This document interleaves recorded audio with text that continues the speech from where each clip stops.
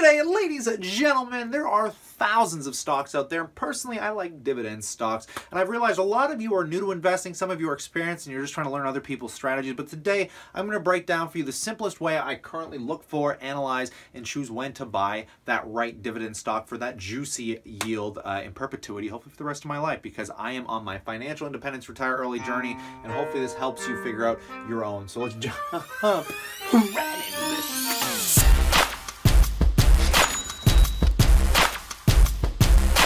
Welcome back, my passive income investors. Today, it's going to be an awesome day. I'm going to show you my strategies behind buying dividend stocks, when to choose, how to know, and what to pick. Because when you're in the beginning of this, guys, you might not have a lot of money, you might have a lot of money, and I'm going to show you exactly how to do this, whatever end you're on. And this is just going to be a good overview. If you have any questions at all, never hesitate in the comment section below. And this is an incredibly large amount of information for me to be revealing, so consider slapping a like if this is something that helps you. But watch first, make sure it's going to be something that helps you. So let's jump right into this, guys. Starting with the step-by-step guide to my own personal dividend investing strategy. Starting with diversifying, guys. If you are new to investing, maybe got 500 bucks, maybe got $1 million bucks, it's really going to change your risk tolerance level. And you're going to be looking at picking a way of diversifying. If you have, say, millions of dollars, you're not going to want to take on a lot of risk. You're going to want to buy maybe something like what is called the S&P 500 index, or also known as a Vanguard 500 index fund, which makes up the 500 largest companies in the US, the safest thing we all know you can invest into. It is the benchmark for every investor, and everyone compares themselves to that index fund. And it's by or none the best thing ever, because it has a guaranteed rate of return over 20 years. Nothing's guaranteed, but over 100-year history, that's what it has done. So you have to understand what way you're going to want to diversify, which leads you to the second step, which comes down to sectors. Now, once you understand how you're going to be diversifying, whether you're going to take on more risk or lower risk, individual companies come with higher risk, more volatility. Indexes come with lower volatility, lower risk, just less upside, obviously, right? So if you're trying to build an account, you probably want to take on a little more risk. So what you're going to do here then, guys, is you're going to look into the sectors. There are dozens or so sectors out there, everything from utilities, like the companies that keep the hydro on, tech companies we all know like Microsoft and Apple, finance, health, goes on and on and on. So the first thing you're gonna have to ask yourself is, what do you know the most about? That's where you're gonna start. Do you know more about like 3M is a company that makes these pens? I do believe 3M makes a lot of random stuff, but do you know enough about 3M to understand what its best products are, who's buying them, who's selling them? It's kind of like Monster. Do you drink Monster energy drinks? Maybe you know that company pretty well and you think you'd understand it. Start with things that are simple to you, things that you know better than anybody else. It might even be cars. Maybe you know more about GM or Ford and you think that they're going to be an explosive thing into the future, but it all comes down to your knowledge at this point, guys. So start focusing on something you understand. Maybe it's phones. You understand Apple. You get their atmosphere. That might be a good place to start. You don't just start loading up on random stocks and sectors. Like I said, what I'll usually do is I'll start listening. Let me come back to that because it's more toward the bottom here. I just want you to understand the basic concepts behind this first. So after we figured out the sectors we're interested in that we know most about, we can start analyzing the companies within that sector, guys. And then what we're going to want to do is what I call diversifying between market caps. So there are a bunch of different sized companies. We're talking like Apple and Microsoft hitting the $1 trillion plus mark. Massive conglomerates, guys. AT&T, conglomerate. But maybe we're going to look into something smaller, like a real estate investment trust. Company might only be worth $100 million, or really, there's tiny companies out there, guys. And these are called low float, high risk companies because essentially they're usually up and coming. $100 million sounds like a lot of money, but it is not a lot of money in the investing world, guys. And smaller cap companies have a higher risk between bigger competitors, people wiping them out. It comes with a whole new subset of risks. So you have to be careful about what you're investing in when you're looking at market caps. And what I try and do is pick usually large and small size or mid-size market caps, and usually pick one of each, because usually the smaller cap companies have higher growth rates, where the bigger companies work is what I would call battleships or moats. They're not very fast moving, but they're stable. They pay healthy dividends, and you know they're not going to be unreliable 10, 20 years from now. So market cap and size matters. In my own portfolio, if you guys continue to watch this YouTube channel, you will, and if you're enjoying this information, like I said, guys, if you're going to learn something here, slap a like. I'm doing everything I can for you. I want to give back, so I'm hoping this is helping you out. This is the boring stuff. I know for some of you advanced guys, but we're getting there, trust me. So market cap, figure that out, guys. Like a good example is I own a company called GEO, really volatile company, really small market cap, and then you can compare it to a company like Apple that's worth almost $1 trillion, or Microsoft that's well over $1 trillion at this point, right? Like there's just a big difference between those guys. The big caps are your safe stocks. Remember, the small caps are your risky. In fact, if it's too small, it won't even sit on the normal index, and that is what we call the pink sheets. the junk market, where basically upcoming companies that have crazy high risk. That's where most of the marijuana companies sit. A lot of these crypto spaces will sit within that realm as well. The next thing we're going to look at is the most important thing, and it's usually the thing that I will look at first. I don't recommend you look at it first, but it's what I usually go to, which is obviously the dividends. Now, this is where a lot of confusion comes in, because if a company has a high dividend rate, usually it's paying out most of its income, which is something that REITs or real estate trusts have to do by law. They are actually abided by the government law to pay out a certain amount of dividends because you own a piece of the real estate, so you have a certain right to it to protect the shareholders as is. So the next thing you're going to ask yourself, guys, is the yield reliable? When you're looking at dividend stock specifically, guys, sometimes a smaller yield doesn't mean a worse dividend stock. You can look at companies like Johnson & Johnson, which is something that I'm going to bring up a lot, and a company like Starbucks or McDonald's that pay really low dividend yields, but if you look over time, they actually increase those yields, and usually in a 10-15 year time period, that yield will go from a 2% to a 6 to even 10%. Or if you're holding a company like Altria Group, is one of the fastest and presumed to be one of the best growth stocks dividend wise ever in history. If you bought it, I think it was not even 10 years ago, you would be getting over a 20% dividend yield as of today. So could you imagine making a 20% return on your money every year paid out to you in cash? That is a reality that can happen, but it won't happen usually with those high flying yield companies. If a company's paying out 10 or 15%, usually there's an underlying thing with the company you really need to pay attention to. Currently, the highest yielding stock I own, again, is a company called GEO Group. It's a prison stock, and I picked it knowing there was going to be some volatility. And I picked it at the bad time. I'm actually down on that position, but that company pays out right now about an 11 or 12% dividend yield that I think is reliable.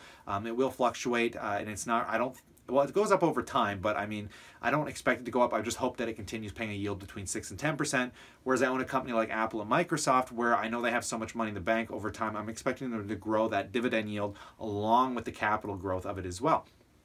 And you can see the differences in what might be safer and what might not be, because I'm down huge on GEO, but I'm up huge on Apple. So is it really worth getting that high yield, knowing there's going to be crazy fluctuations? It comes down again to your risk tolerance, guys. So what you got to do now is how to tell when a company is cheap. And like I just mentioned, Johnson & Johnson, guys, to tell when a company is cheap, you really got to keep your ears open. So the next two things kind of go hand in hand. So what you need to do is listen to your community. This is part of the community. Anybody on YouTube that's talking about finance, listen to them. Don't take their advice with a grain of salt. You're going to have to do your own homework, but keep your ears open, because that's the only way you're going to learn anything, guys. I have made some of my biggest trades because I kept my ears open that made me the most money. And you got to take everything with a grain of salt, because you're the one making the decision at the end of this. But usually somebody in the community will do is they'll start talking about companies they think are cheap, or somebody will keep talking about certain industries, and that's what you're going to want to. But what you don't want to do, guys, is chase money. And that is something that I've learned really well over the last 6 years, is I will not buy companies that just keep going up and up and up. It's sometimes a bad thing because I'm not doing my homework, but the fact is there's thousands of companies out there, and you're not going to be able to educate yourself on all of them. So let the community help you out. Listen to what they're talking about and look into what they talk about and see if it makes sense. Like, for instance, most stocks right now are on the run. If you look at McDonald's, Starbucks, all those companies' charts are unbelievable. Like, they just keep going up and up and up.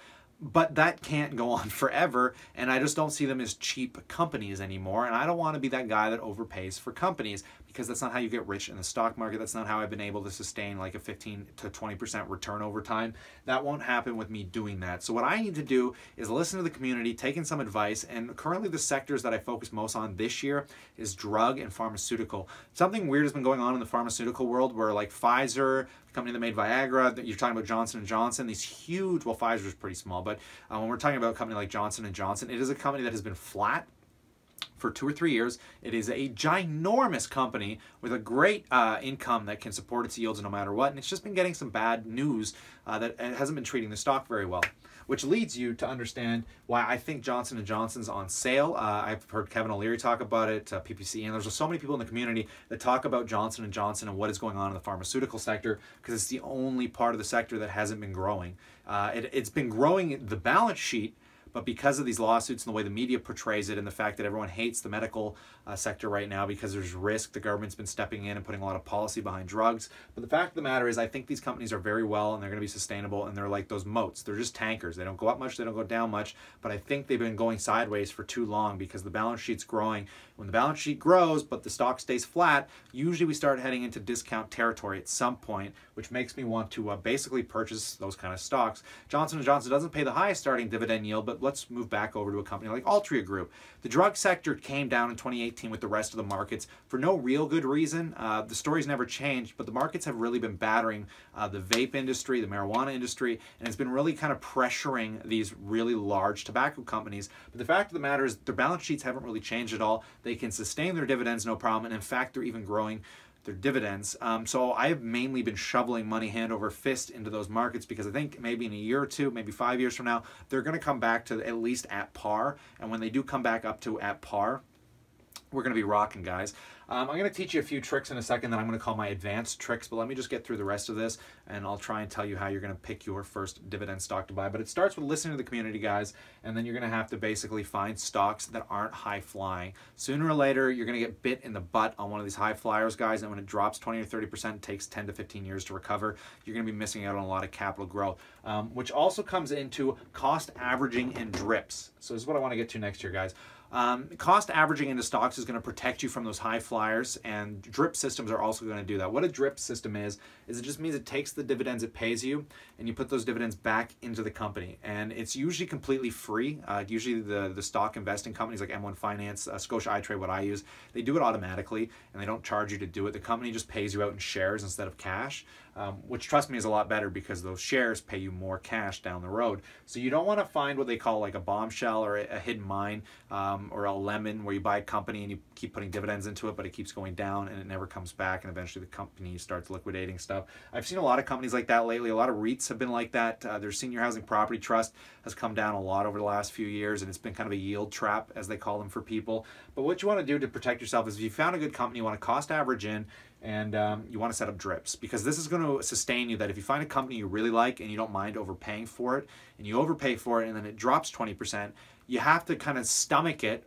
Again, it comes back to risk tolerance. Are you going to be able to handle that 20% drop? Because at that point, it's going to be an buying opportunity, which means you need to make more money. You got to come up with more capital or take the dividends you're making and buy more shares back, because you're going to get them cheaper, which is going to bring your overall buy price down. And that's going to protect you against those massive fluctuations. In 2008, one of the greatest market crashes that ever happened, guys. If you bought at the beginning of 2008 and it crashed and everyone told you to get the hell out of the markets, and you owned really good companies like Johnson & Johnson, why didn't you should have just kept buying them all the way down, and you'd have been looking at your account that might have been dropped 50%. You'd have been like, well, I'm still getting paid. That's all that matters. And then sure enough, guys, another 10 years go by and look at what happened. I mean, you would be fine. You'd be perfectly fine. So remember, cost averaging is a really good tool. Now, the last thing we're going to talk about is when should I sell? And to be honest, if you are in the mindset that I have, you should never sell except to keep even. When you become overweighted in certain stocks, I recently just sold some of my Apple because I had over 20,000 in it, which made up a massive percentage of my portfolio. I think Apple's one of the greatest companies in the world, but that doesn't mean it's going to perform the best. That's what you have to understand. To put it in perspective, I put Apple up against Microsoft, and I own more Apple than I did Microsoft, and I was severely overweighted in Apple, and I only had about, what is it, like $7,000–8,000 in Microsoft, and all of a sudden Microsoft just smashed it. I'm up 40% on that position. I went from $100 to $1.40 is where it's kind of hovering between the 135 and 140 mark. Apple has kind of been getting up, but it hasn't been doing nearly as well, and I own way more of it. So you're better off diversifying, because you just don't know what ones are going to do the best. So why not own the basket of the best and just own an even amount, and don't focus on what ones are going to do the best, because it's just going to stress you out. So the only time you should really be selling stocks is if a stock story has changed, or just to keep yourself diversified, because sometimes stocks, guys, you can own them, these businesses that you know really well, and all of a sudden the story changes, new CEOs come in, they decide they want to do something you don't agree with, and you say, you know what, I can't do that, and you're just going to have to move on with it and get rid of it. I've done that quite a few times. I recently did it with something called Brookfield Real Estate Services. I did it with a company called Hydro One. I do it with companies where I go into it with an understanding of the company, and if that changes over time and I'm not comfortable anymore, I will just simply sell out of it. That happened with Constellation Brands recently. One of my favorite companies of all time. They own Canopy Growth Corp, or a good percentage of it, and they recently fired Bruce Linton. And that came to a shock and awe to me, because if you know what's going on in the marijuana industry, there's not a lot of money being made. A lot of you look at these balance sheets and think that's good money, and it's not. Trust me, there's metric tons of weed lying around going to waste. Not really going to waste, it's kind of getting shoveled out back doors into people's trucks. don't think anything goes to waste. But the problem is it's not being reflected on the balance sheet. And Constellation Brands did not like that, coming from the largest marijuana company, and they decided to fire Bruce Linton. But Bruce Linton's the guy that just sits around and he's waiting for policy to come into play to make it more beneficial for them. And while they do that, he's been building that company into a billion-dollar profit machine, and with the potential to be a profit machine. And it's been amazing. And I'm just shocked that they got rid of the guy that knows the best about the industry. He is the hammer and nail for the marijuana industry. And that shocked me. I believed in Bruce Linton, and I believed in Constellation Brands. I believed in what they were doing until they fired him, which shocked me, and I just didn't agree with it. So I sold it, and I'm not regretting it. I'm not looking back. It's a shame because I really enjoyed the alcohol part of that business, but I don't know if it's a decision I wouldn't make and they make it and I don't agree with it. As a shareholder, I should have had rights to make those decisions, and I don't think they have the right to make those. Well, they actually have the right, but I don't feel as a shareholder it was appropriate. So I moved on. Simple as that. So I want to show you guys a few tips and tricks and what I'm personally doing when it comes to finding the right dividend stocks to buy in, what I basically do to choose so. So the first thing we're going to talk about, guys, is my goal for the end of my portfolio over the next 3 to 5 years. I want to be making somewhere between a 6 to 10% dividend. Most companies only pay 2 to 4%, but companies that I'm looking at right now, guys, like the drug sector, the dividend yields are so high. You got to remember, like I said, when you're buying stocks, you also have to remember just because the dividend yield starts low doesn't mean it doesn't increase over time. And in 5 years, that dividend yield could go from a 2% to a 5% if you just buy the right companies. So essentially what my end goal, first of all, is to get to a 6 to 10% yield on probably around a couple $100,000. I want to be bringing in somewhere between $12,000 and $20,000 in dividends in the next few years at the most. So I know what I want. I know the yields I'm going for. I know the companies that I like. So what I do is I keep my ears open. I listen to the stock guys and I hear about companies. Now I'm still filling out my sectors because my personal goal is to own at least 2 to 3 companies in every sector. The tech sector for me is done. I own enough in the tech sector. I figured out what utilities I want. I own the finance companies I want, other than insurance. I wouldn't mind owning an insurance company, but I don't understand insurance that well. So I kind of stay away from it until I'm ready to educate myself on it. Healthcare is one that I'm currently looking at right now. And this year I've been focusing heavily on the drug sector, including companies like Altria, British American Tobacco. Now, one of my favorite tips of all time, when you buy anything, there is an underlying fundamental to that company. And that underlying fundamental is the net assets versus liabilities. So assets are what you own. Do you own a house? Do you own materials? Do you own a warehouse filled with stuff? What is the value of that? How much debt do you have? How much do you owe to people and shareholders? Minus that from the actual owning equity of the company, and figure out what that's worth, because this is what you're going to be paying for the company. We're going to start with the equity value of it. So any assets, any equity, cash laying in the bank, that all comes into a fine cash value. It's really easy to denominate. So you can look at it and say, okay, I know for a fact, let's just take a random company, we'll call it the card company. They have a warehouse filled with playing cards, and their inventory, the real estate they own that houses that playing cards, they don't rent it, they own it. So say they own the building where they're storing in their factory and where they have the machines that build the cards, and everything's in one spot. And say that factory is worth $2 million. It's got about 20 employees, and it's sitting on about $1 million worth of product. Well, it's going to be really easy to say with $1 million worth of product that they know is moving, the factory's worth $1 million. Like, it's really easy to come up and say, okay, this company's probably worth about 2 or 3 million just if I were to sell everything today. And then we can add the employees into that valuation, because let's be real, it's not hard managing employees. Or it's hard, let's be real, it's really hard to manage employees and put a company together and a brand together. So that comes into the valuation as well. But what I always like to do, guys, is focus on that underlying value, because a company that I'm buying right now called British American Tobacco, when I was buying that at the very bottom of it, it was literally worth a tiny bit more than the assets it was holding. So when you're literally paying the base value, and what you have to understand is if a company goes bankrupt and they lose all their income, they still have assets they liquidate, and that will get paid out to shareholders. So that is a way of diversifying your own risk. If you're buying something that's really close to the underlying asset value, you know if they have to liquidate everything, and even if they don't get what that's fully worth, you know you're still going to get a good chunk of money back after the shareholders are paid and all the debts are paid. So you want to figure out what their debts versus liabilities are, so when you divide all of that out and minus all their liabilities versus their actual assets, and then you can actually work that into the market cap and you can figure out, do they have as much assets as their market cap is worth? And say the company's worth $100 million, but they only have $5 million in assets. Well, that means you're really paying a high premium for those assets. And are those assets as valuable as that premium?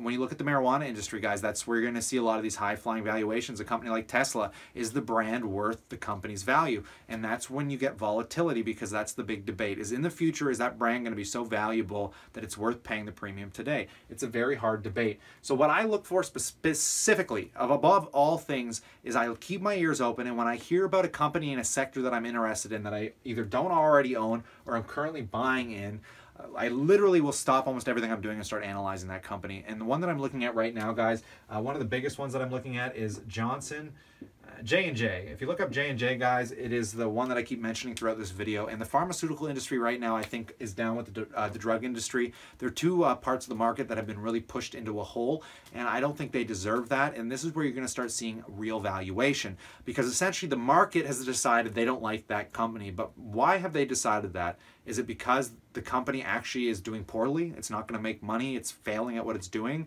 Then yeah, that would make sense. The stock should be going down. But if the underlying assets are going up, the fundamentals have never changed, but the rhetoric around the company is, we hate this company, it's bad, it's horrible, you shouldn't be buying it, it's terrible, Sin stocks, terrible, prison stocks, GE Group, why are you owning prisons? A horrible company. They're going to banish those in the future. They're going to privatize, get rid of them all together, and you're going to lose all your money. Yeah. Okay, right? That's all hearsay. It's just bullshit. It's just shit people say, but it's not a fact. It's not concrete. I can't make a decision on that because I can't write it down and say, okay, this is going to happen because of this and it's affecting this, so I should get rid of it because it's only going to make this worse. That would make sense. So this is how you make real money in dividend investing, guys, because you're going to find companies like Johnson & Johnson that have had such bad rhetoric around it, like just bad karma, like a lot of people are just pushing it into the ground. But really, the company's still amazing.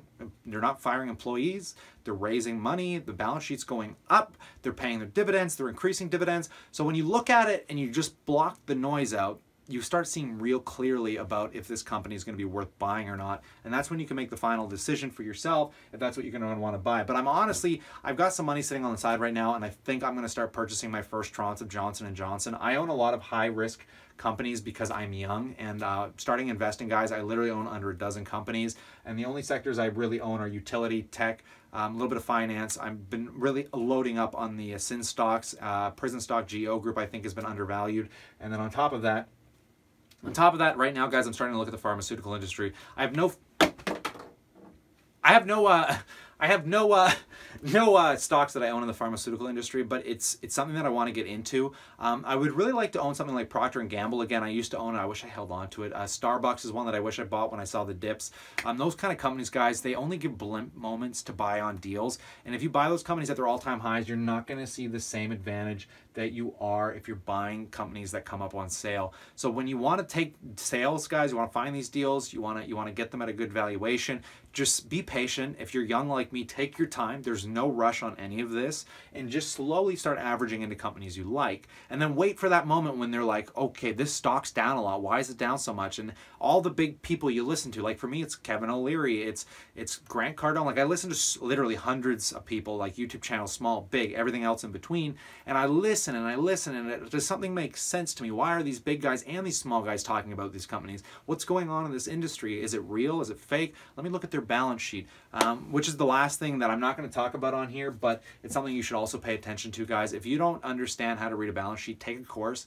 Maybe what I'll do is I'll make a follow-up video to this next week, and I'll actually show you how to properly analyze a balance sheet because it varies drastically. Marijuana industry, you're going to be paying really high PEs, and in fact, a company can only have a PE ratio if it's profitable.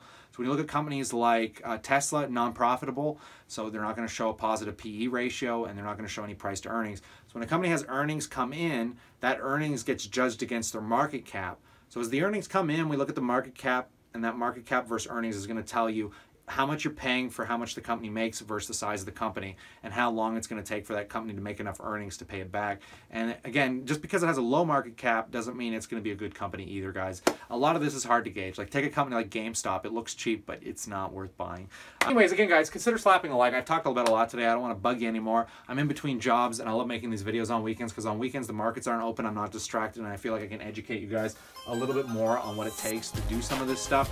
Let me know, too, if you want me to actually keep doing some dividend breakdown. Maybe what I'll do is a comparison on the computer screen and show you all of the balance sheet stuff and how all of that works, just to help you out a little more. But again, guys, remember, start with all of everything I told you here, listen to the community, and keep watching channels like this, and you're going to do just fine. So stay cool, stay awesome. I look forward to chatting to you real soon.